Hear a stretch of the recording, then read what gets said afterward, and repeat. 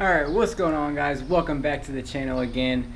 Today I thought I would do a quick little review of the short throw shifter that I put in. If you guys watched my last video, if you haven't already, I'll put a link right up here. I installed an ATQ short throw shifter with Mitsubishi Diaqueen training fluid, the 7585, and front and rear bushings. And the reason why I did it was because I'm trying to get rid of, or try to get reduce the second gear lockout as much as possible, and I think this definitely helps out a lot. I thought I would do a little review on the shifter, and hopefully you guys will be able to get a little bit of understanding of like really what it's like. I will go ahead and show you guys before I go and take off. I'm gonna go run around the block, do a couple pulls, throw it in some gears, and like really show you guys what it's like. But the easiest way for me to really be able to describe the way it throws now, it's kind of like a like an old school bolt action assault rifle. Like when you go and put a bullet in, it's got like the chamber where I don't know guns, but I know like it like clicks in. That's kind of what it feels like. But this is with the ATQ. So now this is first, second, third, fourth, fifth, sixth.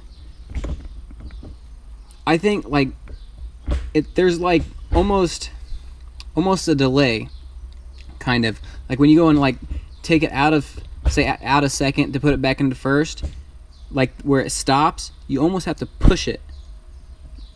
Same thing with every gear.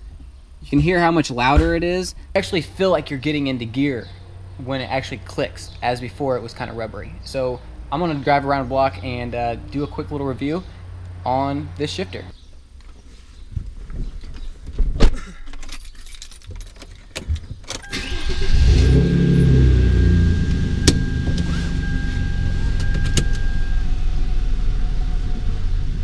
Alrighty guys, I thought I would put you guys back over here on the side of the passenger window just to give you a little bit better view of like the whole cockpit of the car.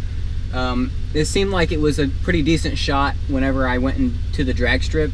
I kind of like that shot. It actually lets you guys see out the windshield and see everything that I'm doing. I also, one thing I would like to go and say, putting it into reverse is so much easier than it was with the stock shifter. Before, you really had to like pull it over really hard. You don't have to do that anymore. The throws are so short. It's like, it's definitely night and day. The first thing that you notice is that you kind of have to like force it into gear now. Like it's a good feeling though, because it like clicks. It's almost more mechanical feeling than it did before. It felt very rubbery-ish. I'm just gonna go this way.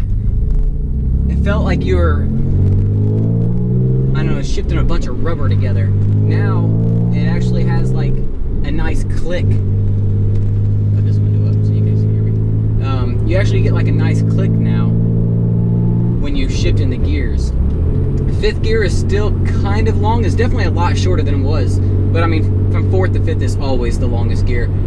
The only thing that I would say that I don't like about this is that it is so notchy.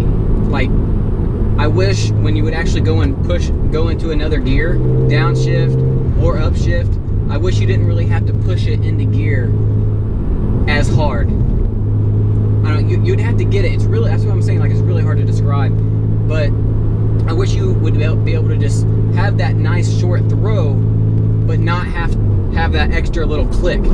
Like I'll shift down to third, like from fourth, I'm in fourth right now, and then I'll shift into third, and then how it stops me, and then I'm able to push into third. I wish that it didn't make me stop. Like I know that's being really picky, but when you daily drive it too, and you have to actually like kind of force it into gear,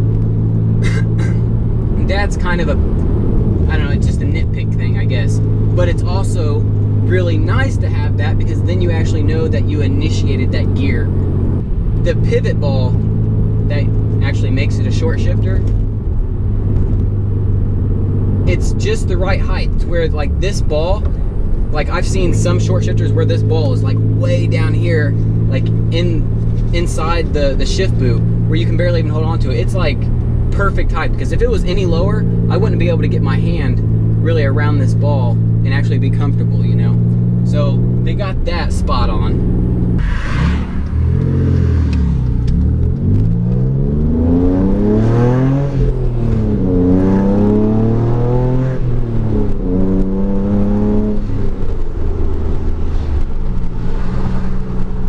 I'm not gonna be able to do a full-on launch. I'm gonna have to do a rolling. I'll roll into first and then get on it. I'm not gonna be able to stop on the road up here, but I'll get on it and you'll see like how long it actually takes me to get into gear. And I'm actually forcing it, trying to get it into gear.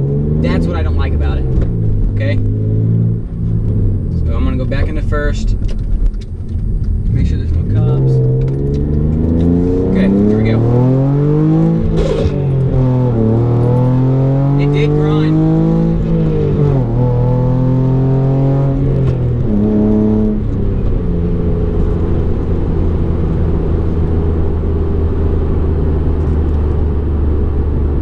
It did grind second. It did. But I shifted at redline, which I should be able to. Traction control was off, stability control was off, but I don't know. I still grinded second. I was able to get it into gear, but I don't know if it's just me.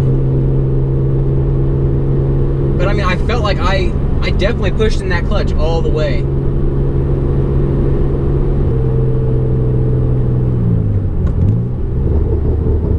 Downshifts are nice.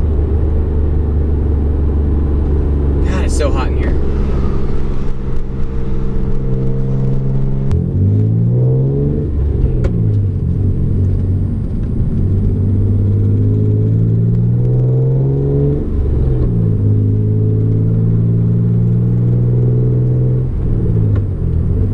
Well, Ryan, I respect Ryan. I guess you were right, man. I guess it really doesn't make that big of a difference. I still got second gear lockout. This car it just will not shift in a second under a power shift if you shift above 6,000 RPM. It will not do it without grinding. I was able to get it into second, but I definitely grinded a little bit too. And I even granny shifted it, like held it there before I could actually wiggle it in. I guess I'm just gonna have to deal with it. I don't know. Wait and get the tranny mount too. See if that'll make a difference. I don't know.